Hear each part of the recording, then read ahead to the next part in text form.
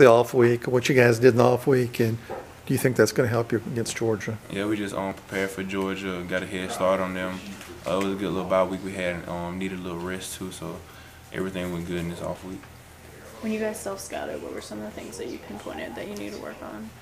I don't know if I'm liable to say anything, so I'm just going to say we worked on some things we seen from that game they just played and some of the attendees they showed, so we're going to work on things like that.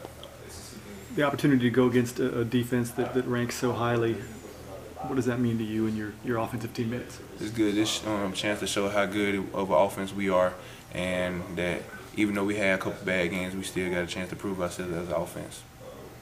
How much more comfortable do you think Bo looks and in the rest of the offense when you guys get to play at home? You had some tough times against Florida and LSU, but being back home for these big games coming up.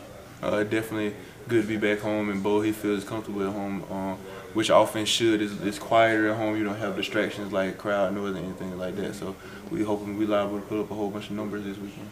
We hear like when you guys go on the road, it's so tough for quarterbacks, but how tough is it for you guys at receiver as well? It's not difficult at all. We watch the ball. That's our job, to watch the ball, and then that's all we gotta do: watch the ball and just play football. When you have this high profile, a highly ranked opponent, 2:30 CBS, that kind of deal, you know, the eyes of college football fans are on you. What does that mean to you? 2:30. That's a primetime game for SEC on CBS. So yeah, it's a good game. Everybody's gonna be watching, so we're just gonna show up and play hard.